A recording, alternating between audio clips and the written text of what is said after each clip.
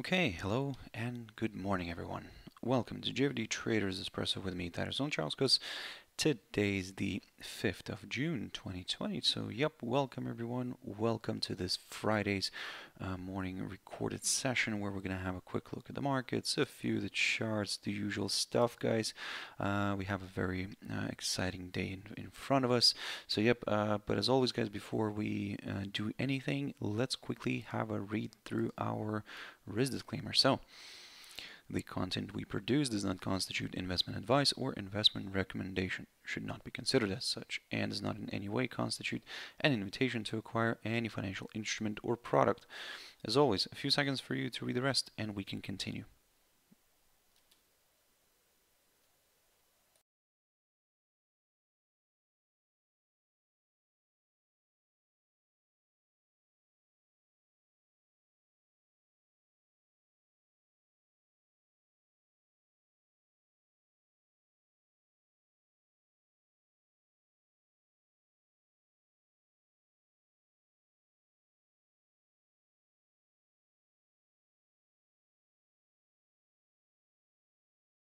Okay, now then, also just before we jump in, as always, quick mentioning of our JFD YouTube channel, to which you can always subscribe to in order not to miss any of our upcoming videos. And of course, our JFD Bank website and specifically our JFD research page, which we also update on a daily basis. So, feel free to visit us here on jfdbank.com and click on the research tab right there on the top, guys. So, now then, quick update on what's happening here globally. So as you can see, the figure continues to rise, and we are currently at around 6,640,000. So, of course, that's not good, but it is how it is. But let's have a look at what happened yesterday in terms of the daily cases. So those have risen, kind of came very close to its record, unfortunately. But hopefully it's gonna go down, because in the beginning of this week I was talking about this potential idea of seeing maybe 7 million by the end of this week, but most likely it's not going to happen, and of course very good, but let's continue monitoring the figure, and let's see when will we hit that 7 million figure, because might be maybe in the beginning of next week. So now then, jumping into a few charts very quickly. So quick update here on German DAX. So the index closed in the it closed in slightly in the negative zone, and it closed below the previous day high.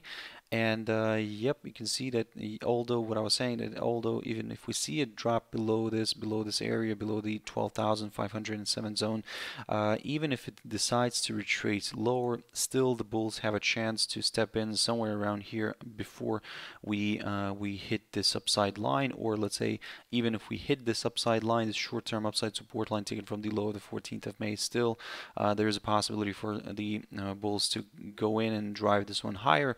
However, if this upside line breaks and we see the price falling below the 11,770 zone, then I mean, this is where it could become a bit tricky, and maybe lower levels could be met then. But again, for now, guys, be very careful. Be very cautious, and for now, like I said, looking at the cash index, by the way, let me just quickly take a look at that, because I believe that this one is rising again. Now then, yes, so the cash index is trying to make its way higher, and by the way, the cash index right now is floating slightly above the this 12,507 zone. So in a way, there is a good possibility for this one to continue pushing further north. As I've mentioned before, and during one of my videos this week, our main target for now is around here, the 12,886, 87 zone, roughly around here, and then we would take it from there, guys. But for now, like I said, in a way, it could be quite interesting to see if this index could continue drifting higher this week and kind of have a nice strong rally, strong weekly candle here. But of course, let's see how it's going to play out. For now, yes, it is. We are leaning a little bit more to the upside, especially given the fact that the cash index right now is balancing above the 12,507 zone. But of course, like I said, be very careful. Today we have an eventful day, and we have quite a busy calendar, I would say. So yep, guys, something to keep in mind. But of course, like I said, let's see how this is going to play out. FTSE 100. Now this one continues to rise as well. And last time when I talked about this one, I was telling you guys to keep an eye on this Fibonacci retracement here. As you can see, we managed to overcome the 50% Fibonacci retracement, and it automatically pushed the price above the 100-day EMA. And what I was saying, that our next targets are around 6,460 and the 6,537 areas, approximately around here. Now, if we look at the cash index right now, we can see that the price is currently balancing slightly above the where it closed yesterday.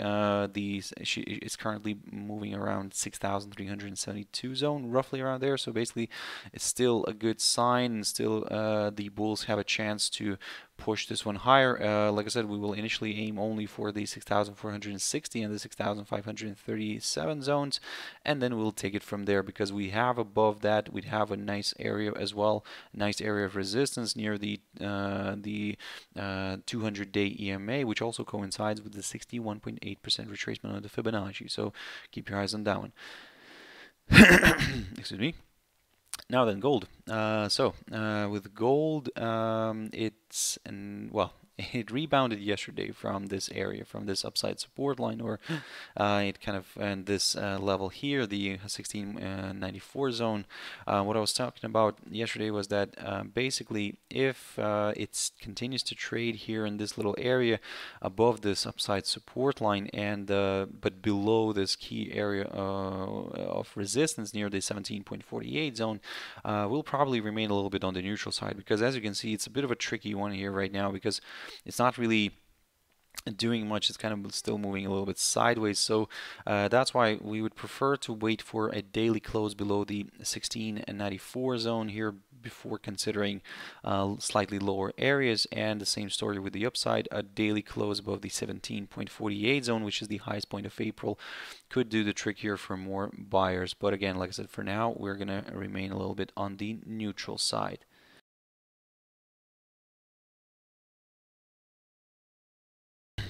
Now then, silver. With silver here, it's similar story. I mean, the moment it keeps on kind of balancing above this 17.60 level that I talked about previously.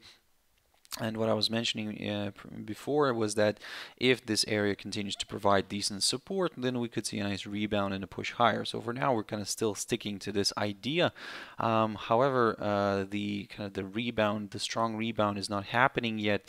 So we'll see how, when I've mentioned once this week, we'll see how this weekly candle is going to end, because it's going to be quite interesting. Because if the weekly candle, if today's candle will stay below this, then yes, below this area, below the 17.60, then the weekly candle will remain below it as well, and kind of could increase the chances of this one drifting a little bit further south next week, and maybe even testing this short-term upside support line taken from the low of the 18th of May, or sorry, 18th of March. But if this upside support line provides provides a good hold up here, and the bulls might step in back and into the game and drive this one higher again. So again, like I said, for now it's probably more of a waiting game on these two commodities, on the gold and silver. So in a way, we rather wait instead of being we rather be safe than sorry. Let's put it this way. So in terms of the downside, we need to see a break of this upside line and a drop below the low of the 22nd of May, which is around the 16.73 territory here, and only then probably we could consider lower levels. But still, the more comfortable level for us would be from around here, somewhere the 16.3940 zone, roughly around there, because the drop below this area would also place the price below all of its EMAs. Ripple. So Ripple is so after it had a nice spur here to the upside this week, as you can see, the crypto is back in below this level, below this 0.2052 territory that I talked about previously a lot. And in a way, of course, the fact that it's kind of back below this, I mean, this increases the fear that the crypto might drift further south again here. So, but to be honest, it has been kind of trading a lot here below this level. But as you can see this week, for example, we had a nice overshoot here. But yeah, we'll remain careful here because again, it's a very difficult situation here. It seems that there's not much activity here in the crypto world. So apart from these little sharp random outbursts, but yeah, apart from that, it's just kind of it's I would say even like a flattish a little bit. So so yeah, the fact that it's back above below the 0.2052, that of course yes makes us a little bit worrying, and the kind of increases the chances of drifting a little bit lower. However, again, like I said, we had similar situations here before, but still it overcame this barrier and then kind of drifted back down. So if we look at the weekly chart, by the way, so let me just zoom in here. You can see that on the weekly chart, it's clearly visible that this barrier continues to provide strong resistance. So in other words, guys, if you have a bit of time, you can just wait for this one to let's say to wait for a weekly candle kind of moving and staying outside of this little range. I would say maybe it's a range, roughly it's a range. And if we get a nice weekly candle staying above this 0.2053 territory, then yes, we could consider a larger extensions to the upside in the medium term. So, so yeah, guys, keep your eyes on this. Probably the weekly candle here is the more useful one rather than even the daily one. DXY. Now, the dollar index, this idea here that I had previously didn't quite work out, so it continued to slide lower. I was hoping for maybe a small correction back up and then a slide, but it didn't happen. So yep, have to admit that. So the yes, for now, basically, we can say that as long as it's gonna remain below this short-term tentative downside resistance line, we will stay negative and we're going to continue targeting the downside. So for now, guys, like I said, this is how we could play this one out. If this continues to slide, yes, keep your eyes on some of these levels, like for example the let me just adjust this very quickly. So, for example, the 96.36 level, which is the lowest point of December of last year, and yep, we'll take it from there. But for now, guys, be very careful. Now, of course, as you are aware, probably today we do have the quite an eventful day, especially in the U.S. We do have the U.S. job numbers coming out, so non-farm payrolls, the unemployment rate. For now, the expectation for the non-farm payroll is slightly better than the previous figure, which was at around 20.5 million jobs lost in the previous month. For the month of May, yes, the forecast currently is at around 8 million lost jobs. So, of course, this is better, much better than the previous figure. However, yep, as you probably understand logically, this is still not good. Still a huge number comparing it to the previous months, where we were constantly in a positive territory and roughly between kind of around 100 and 300,000 K in surplus every single time. So that's why, guys, yep.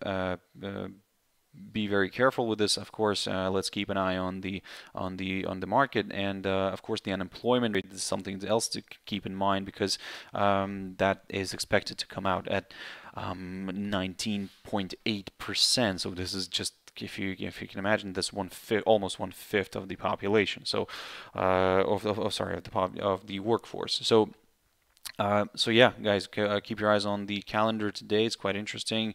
We do have the Canadian numbers as well, Canadian employment numbers, but in terms of the dollar here, I mean, if the figures continue to disappoint, then well, DXY might slide further south. And as I said, as long as this downside line remains intact, yep, we could see some more downside. Uh, AUD CAD. AUD CAD here jumping into a few pairs. Now this one is on fire and continues to rise. It managed to overcome this the highest point of January this week. So or actually it managed to overcome it earlier already. So in the around the end of May. But yep, it continues to fly high. It continues to try and make these new highs for May. Oh, sorry, for this year. For now, of course, don't get me wrong, even on the daily chart here, we can see that the price or the rate is slightly overbought, so maybe a bit of correction could be possible. However, for now, we're not seeing any reversal signs. So, yep, for now, keep your eyes on this, guys. Of course, we can draw here something like this, something like an upside support line, but it's going to be a bit of a tentative one, I would say. So, mainly probably focus on some key support and resistance levels. Now, the next strong area of resistance for us is around here near the highest point of April of 2019, so near the 0.9615 zone. Good potential target, of course, don't get me wrong, it still has a huge kind of area here to fill before we could hit that area, but yeah, this is going to be one of our targets maybe for next week, but again, don't get me wrong, we may see this one pushing a little bit further north.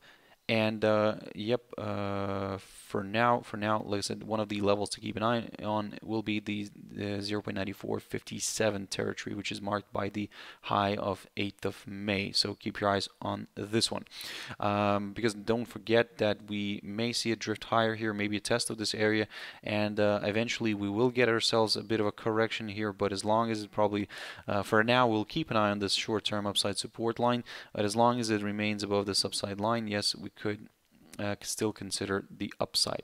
US dollar against the Japanese yen. So this is what I talked about yesterday. Basically, basically the pair is now pushing higher, continues to push higher. But yep, the main target for us is around the 109.38 zone, which is marked by the high of the highest point of April. So now then, again, for now, like I said, we'll keep an eye on this one. That's going to be our main target, and we'll see how this is going to play out. But yeah, we're not going to drag this one too much to the upside. For now, we're just going to target that, and yep. For now, like I said, this is the main target for us, and we are. I was expecting maybe a small correction here at some point, but yeah, it didn't really happen here. But maybe it's just waiting to hit this level first and then retrace back down. So, so yeah, keep your eyes on that one. Now then, the next potential next very interesting pair here to discuss is the USD CHF. Also something to keep in mind today, guys. Keep an eye on it, and let's see how this is going to play out. But the fact that yesterday the pair managed to finally overcome the lower side, one of the sides of the range here, and it managed to break the lower side of the range, which was roughly around the 0.9588. The pair now kind of stayed below this, closed the daily candle well below this that level. So in a way, for now, we could maybe see something like this, maybe small correction back up, and then another round of selling. But for those who are more on the cautious side, you could just wait for a drop below the yesterday's low, which is roughly around the 0.9544 zone, and then yep, aim for further declines.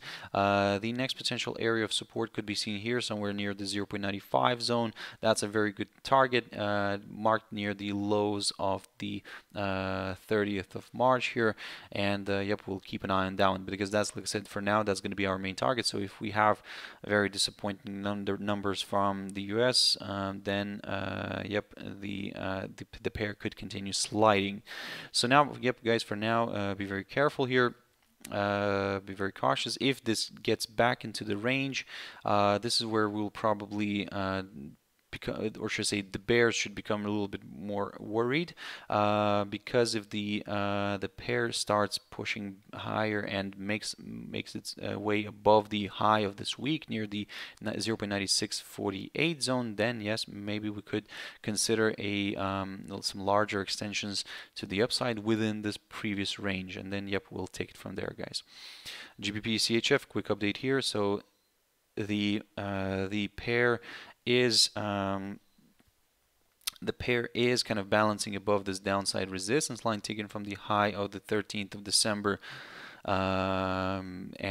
Yep, for now, yesterday I talked about this one, and what I was saying, that if this candle stays, if the candle stays above this downside line, then yep, we could see some more upside, especially if it climbs back above this 1.2205 territory. That's the more the safe game here, I would say. So yep, for now, guys, be very careful.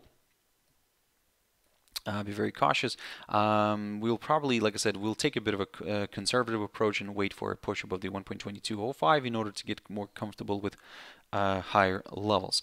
In terms of the downside, we would need to see this one drifting back below this downside line in order to aim for further declines.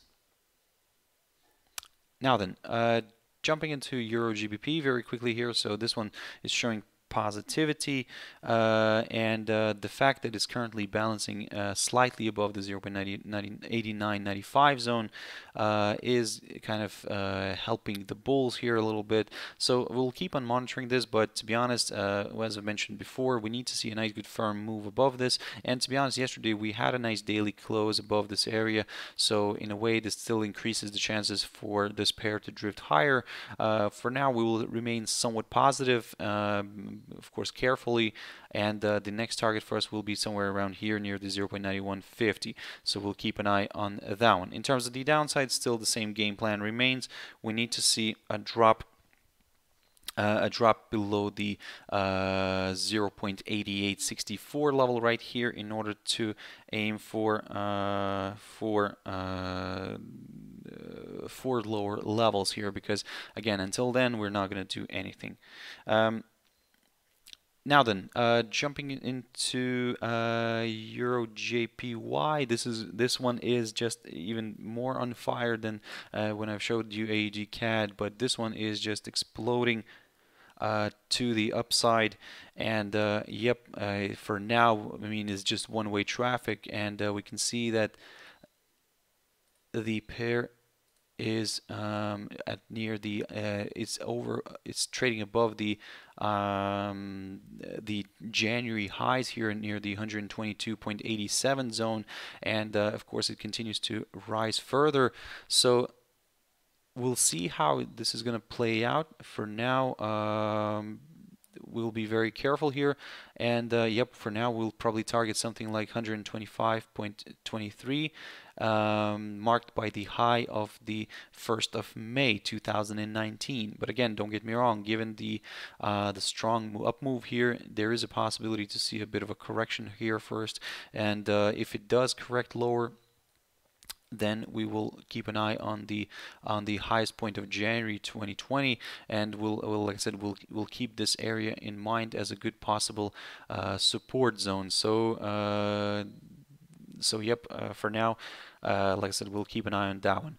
And finally Euro USD, this one is continuing to rally, and this is what I talked about yesterday during my traders tea time.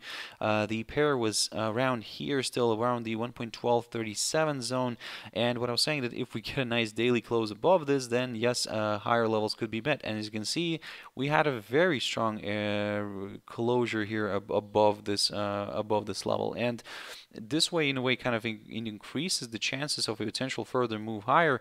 Of course, for now, you can see that this is exactly what's happening right now. now, so the pair is drifting further north.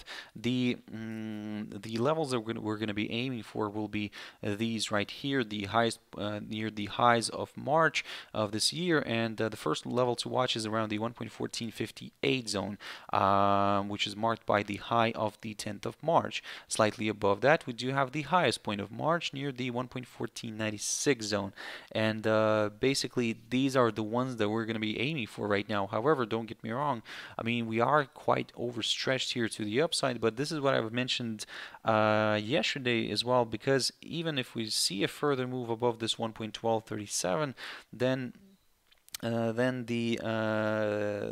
it could in a way rally like it did, for example, here in the end of February, the beginning of March. It could continue rallying like this, and like I said, it could hit this area here very easily.